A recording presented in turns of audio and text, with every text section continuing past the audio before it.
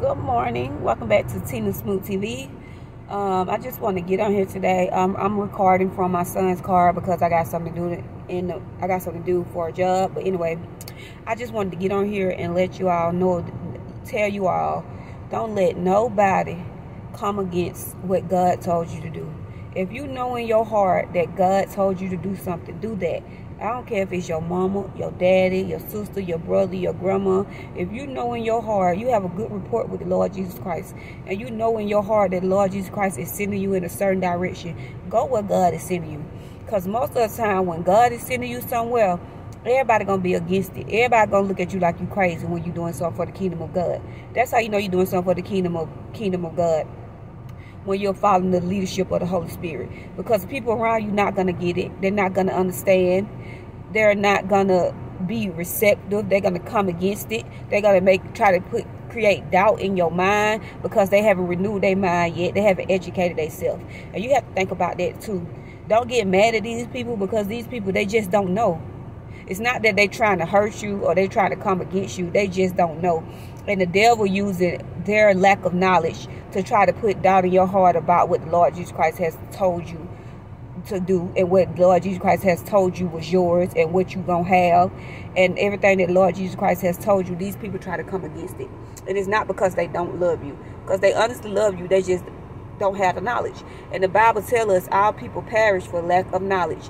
Anything that I do or anything that I would tell y'all to do y'all research on or do, it's all biblical. It's all in the Bible. As a man thinketh, so shall he be.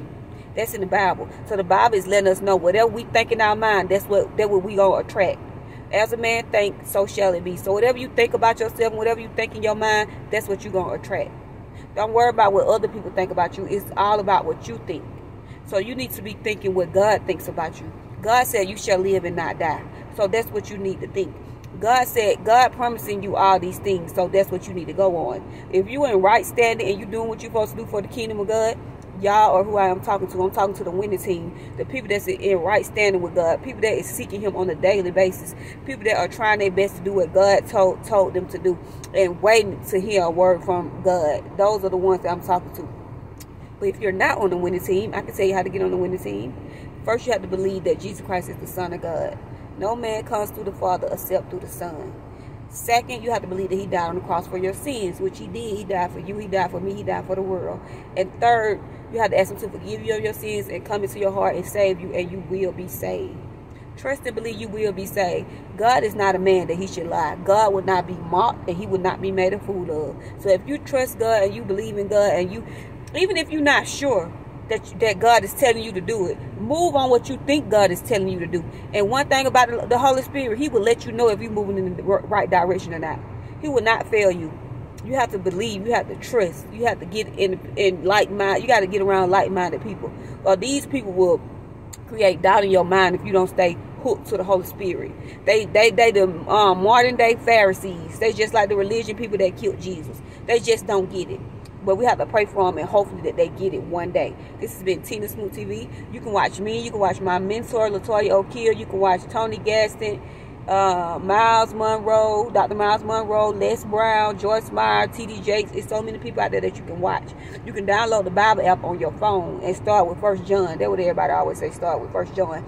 Because it speaks of the life and death, all the miracles and things that Jesus did before his death and leading up to his death. So that's why they always start with 1 John when people first give their life to the Lord Jesus Christ, so you can know the price that was paid for your life. All right, I love you guys. You guys have a great day. I'll check you later.